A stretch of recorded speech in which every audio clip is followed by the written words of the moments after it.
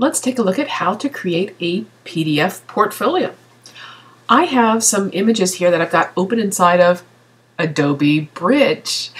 Yes, you can create a PDF portfolio inside of Photoshop, but I'm going to be honest and say that the capabilities of the PDF creation are not as good as what you would find inside of Adobe Bridge.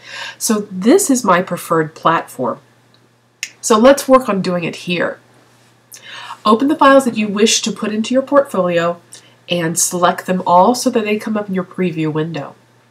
Click in the you want to make sure that your output panel is selected. If you cannot see your output panel, click on this triangle and come down and select output. Choose PDF.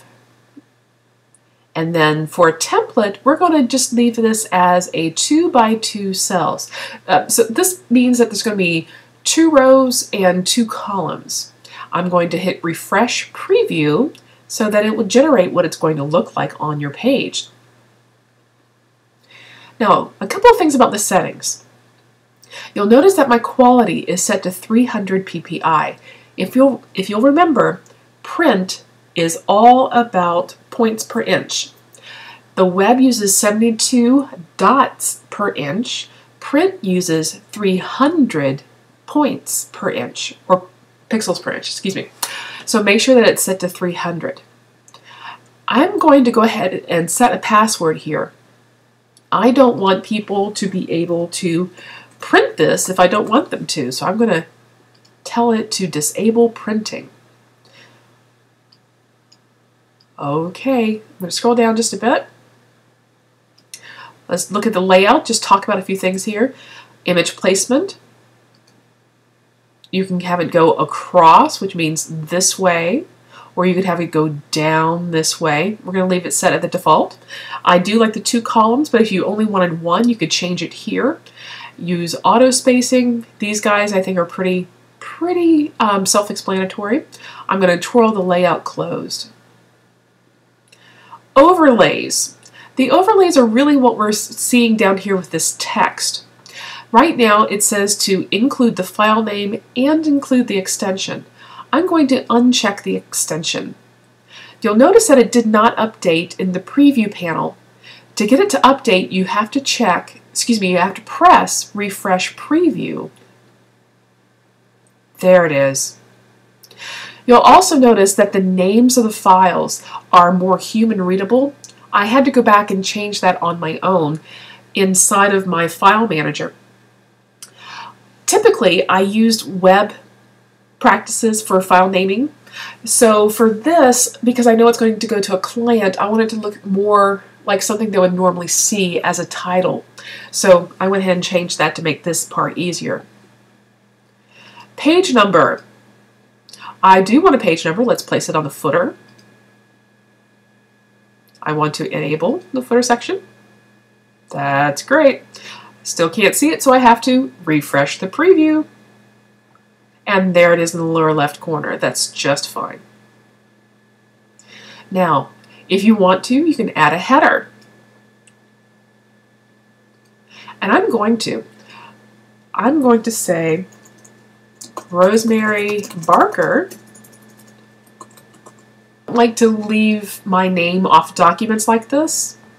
So I'm going to have them put that in the center, and let's put the size up just a smidge. Let's do about 12.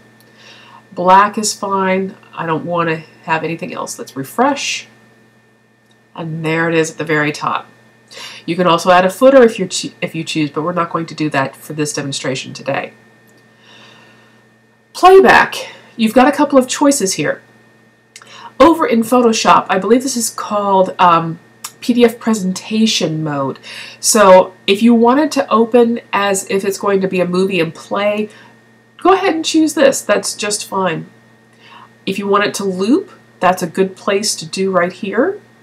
Transition, these are things like you'll find inside of, like a slideshow. You'll have one image come in a certain fashion, and a wipe is very, very common. So you know what, let's just for fun, I'm going to choose wipe. I'm going to have it open in full screen mode, and it's going to pretend that it's a movie. Now, a watermark. I think that's a good idea. Watermarks help prevent people from snatching these images off of your portfolio and using them illegally. So let's put some text here. Let's say sample.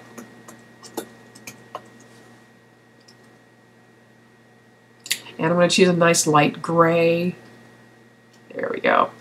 Now, your color picker is not going to look like this. I'm on a Mac, so that's why you're seeing what you're seeing here. All right. Now, if you want to, you can have an image in there, but I think this is going to be just fine. I do want to view my PDF after saving, so let's save it out. Save as portfolio, and let's put it right on my desktop.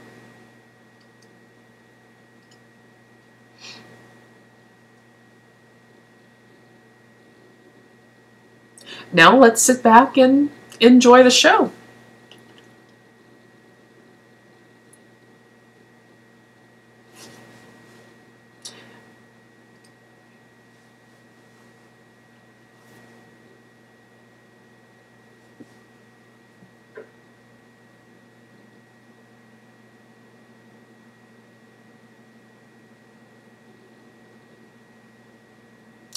So it's going to take a little time before it goes to the next page, but that's okay. We told it to take at least 5 seconds.